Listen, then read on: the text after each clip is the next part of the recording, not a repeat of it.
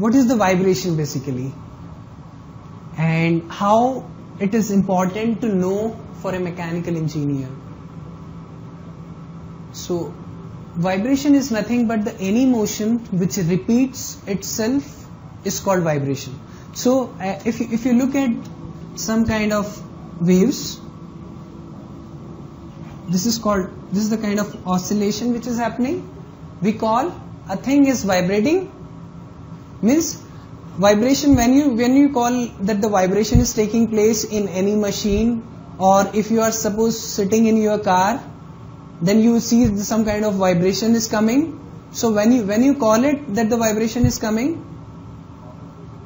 when it starts at one point, goes down and again come back and again goes down and so on, it repeats the motion, then that kind of motion is called vibration. So I'll just write down a simplified way of understanding the vibration, and slowly we will go into the depth of this topic. So vibration is nothing but any motion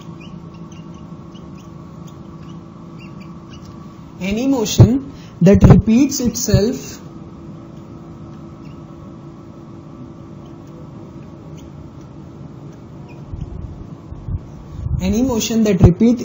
after an interval of time.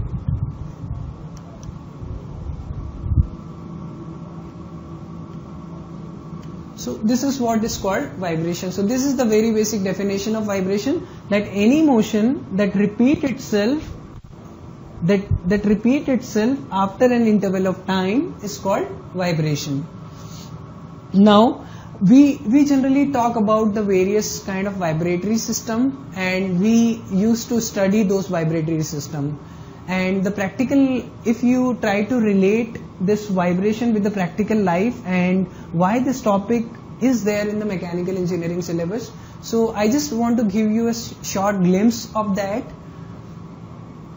The vibration is I would say it's a very, very important topic to know for a mechanical engineer. The reason is, if you are sitting in your car, you will face some kind of jerks.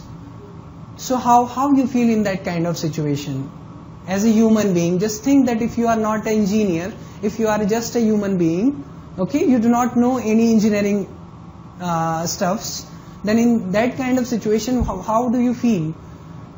As a human being, what you will expect that if I am sitting in the car, jerk should not be there. If you are working on a machine, right? If you are working on a machine, the precision and the accuracy will only come when their kind of disturbing forces will not be there. Then there will not be any kind of disturbance. If suppose you are working on a machine and the machine base is oscillating, then you will not be able to pick the job properly and you will not be able to work the properly. Anyway, even though if it is an automatic machine, then also in that kind of situation, whatever the task you are expecting the machine to perform, it won't be able to do that. So in general, what we want to control that vibration. We want to control that vibration so that whatever the desired task we want from a machine or from a system, that can be achieved. And that can only be done, so that is called the vibration isolation, that we want to avoid the vibration. So what are those two techniques? And that we can only know when we understand the very basic things of vibration and the fundamental of vibration and fundamental of the vibratory systems. So I would start from that topic. So I think this much idea would be enough to begin with, and as we proceed we will see some of the interesting stuffs, and I will try to give some practical example so that you will get more interest into the topic, and you will be really feeling happy to solve a little mathematics involved in the vibration. But as I am again repeating, that you don't have to worry about anything, that whether I know about this topic or don't know, or this topic is covered earlier or not covered, not a problem at all. Just follow the class properly, ask the question whatever you have in your mind. Okay?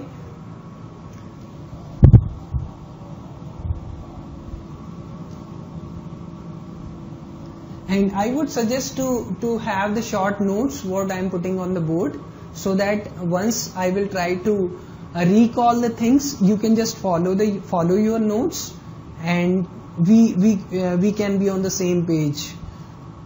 So the next thing in vibration is vibratory system.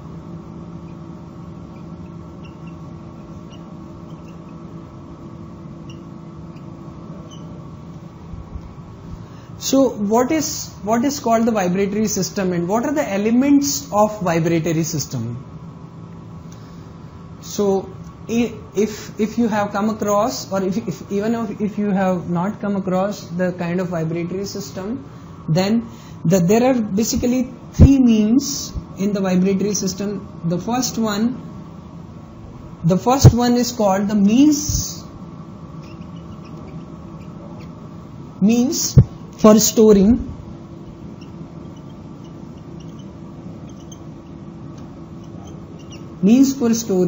potential energy.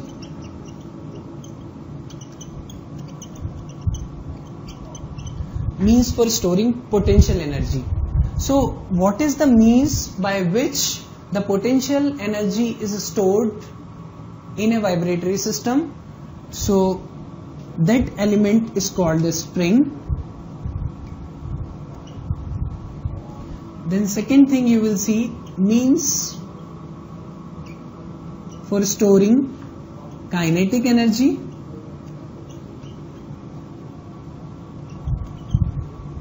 What is the means by which the kinetic energy is stored in the body? What is the basic formula of kinetic energy? Half mv square. So what we say that if any mass is moving with certain velocity, then the kinetic energy stored in the body is half mv square. So if you have some mass, then only it will possess some kinetic energy. So this element is called the mass. So means for storing the kinetic energy is nothing but mass. And the third one is means by which energy is gradually lost.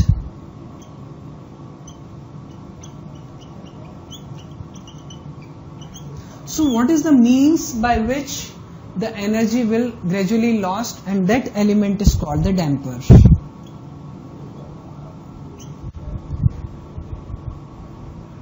So these are the three fundamental elements of a vibratory system. Means for storing the potential energy, that is nothing but a spring. Means for storing the kinetic energy, that is nothing but a mass. And means by which energy is gradually lost, it is called the damper. So these are the fundamental elements of a vibratory system. And what are the quantities by which we will be knowing these fundamental properties of vibratory system? So spring is represented by spring constant. Spring constant. And it will nothing but, it will show that how stiff your system is. Spring constant, if you have the more spring constant, it means it is a high stiff spring. High stiff spring, it means if you try to apply a force, then it will deflect by a very little amount. And if you take the another spring and if you apply the same force, it is deflecting by the 3 times of the earlier. It means that this spring constant is less. So it is a less stiff spring. So in that way we can directly say that if the spring constant is more, it is the high stiff spring which will require the more force in order to deform. The second thing is the means for storing the kinetic energy, that is nothing but the mass, and mass is represented by m in kg. So the unit for K is Newton per mm. Newton per mm or Newton per meter. So it is just nothing but whether you are taking in the SI system or which system. So either Newton per meter or Newton per. So if we keep in the SI system also we can keep it. So it is Newton per meter. So what it indicates basically that if I apply the unit force and if it will get deflected by 1 meter, then the spring stiffness will be 1 Newton per meter. And that is the reason we generally use Newton per mm, because 1 meter is a very large, 1 meter will be 3.33 feet, so it's a very big quantity. So basically what we call Newton per mm. So 1 mm, if I want to deflect the spring by 1 mm, how much force I need to apply? That is nothing but is called your stiffness. And mass, it is in kg, and this damping constant, so it is represented by your C. And I will give the details because I don't want to give the units right now. I will just explain you this thing first and then I'll talk about this. So what we need to see that M, K and C, these are 3 fundamental things you will see in each and every vibratory system.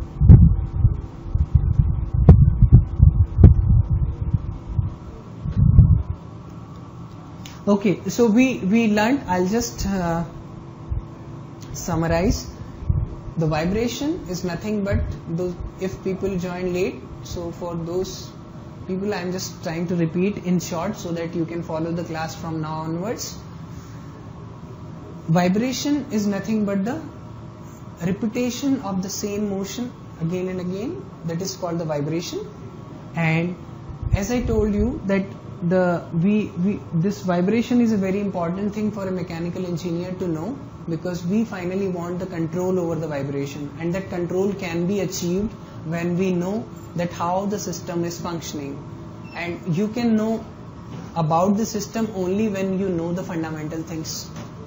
So what are the fundamental things is the vibratory system, and these are the 3 vibratories. These 3 fundamental quantities: means for storing potential energy, means for storing kinetic energy, and means by which energy is gradually lost. So I think these 2 things are quite clear to everybody, but the last part, that means by which energy is gradually lost. So if you look at the pendulum, if you just apply the force, so what the pendulum will do, pendulum will start moving, but after a certain point of time you will see that it will come to its equilibrium position. So why it is coming? Why it is coming to its equilibrium position? Because there is some kind of friction. There is some kind of resistance offered, and because of which this energy is not there now, and this energy is gradually lost. So what it is trying to do basically, it is trying to the resistance, whatever is present, that resistance will cause the energy to get lost. Energy get lost, it doesn't mean that energy can, if you look at the basic principle of the energy, that energy can neither be created nor be destroyed, but actually what happens that the energy get lost in the form of some unuseful energy, because here these 2 are the useful form of the energy, but when finally it will stop, all the useful form of the energy will go as a waste form of the energy. That is also a form of energy, but where we are not interested in the unuseful form of the energy.